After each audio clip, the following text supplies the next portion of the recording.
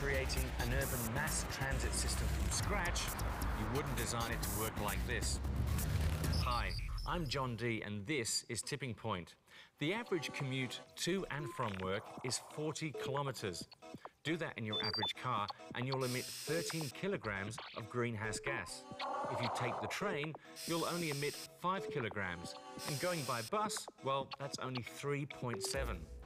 Of course, we all know it's easier just to get in the car and drive.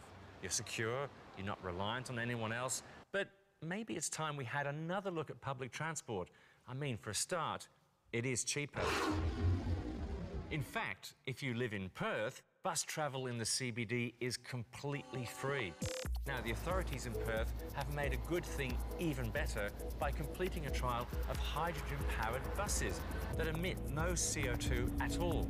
The only thing coming out of their tailpipe was water.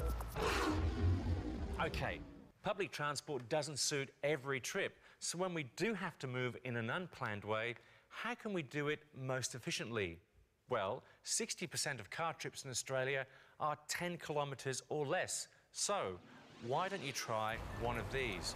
Cycling to work every day isn't just good for your health and the environment, it can save you up to $160 a week. In fact, in 2006, Australians bought 1.3 million bicycles, outselling cars for the 5th year in a row. So we are getting that message. But why can't we get even more people riding by introducing a bicycle hire scheme similar to those found in Europe? For instance, the Velib project has introduced 20,000 push bikes into Paris.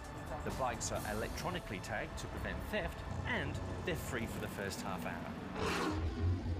All right, reality check. We'll always need cars for one reason or another, but we don't need them as much as we think. And the ones we do buy can be more fuel efficient. These two cars both seat 7 adults, but according to the government's Green Vehicle Guide website, one uses over 17 litres per 100 kilometres, while the other uses only 8. For the average driver, that's a saving of around $2,000 a year and over 5 tonnes of CO2. So, before buying, use the website to find the best model. Another way to go is to buy a hybrid car or to not own a car at all. Just rent one when you need it or join a car share scheme. You should find that it works out cheaper in the end, as well as better for the planet. I'm John D for the Weather Channel. See you soon.